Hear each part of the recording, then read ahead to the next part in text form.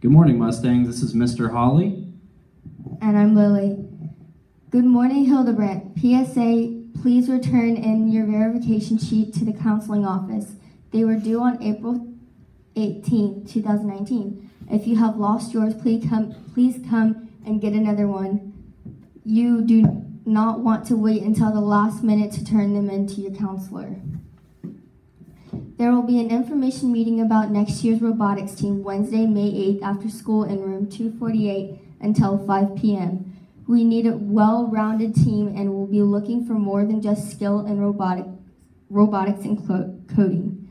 We are looking for people who are good at or willing to work on marketing, PR writing skills, graphic design, fundraising, community outreach, and organization skills, as well as coding, robotics, construction, and teamwork. If you can't make it to the meeting, see Ms. Redmond for an application, as spaces are limited and the team will be formed before we leave for the summer.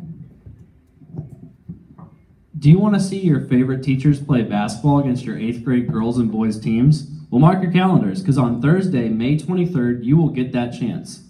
Your Mustang basketball teams will square off against the faculty and staff in a real basketball game. The first game will start at 5. Bring your money because the concession stands will be open, and you will have a great chance to buy tickets and win some awesome door prizes. Admission to the game is only $1. Remember, you must maintain good behavior in order to be eligible to buy a ticket and attend the games.